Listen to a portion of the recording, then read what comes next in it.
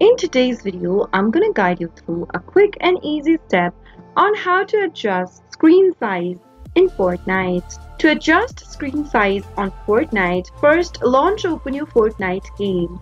Also make sure that you're logged in, and once you are, click on the menu bar at the top left. From the left hand side menu, select Settings. Click Settings one more time, and under Display, make sure to click on this Resolution tab. Select your preferred resolution from the options, and then this will just change the size of your window.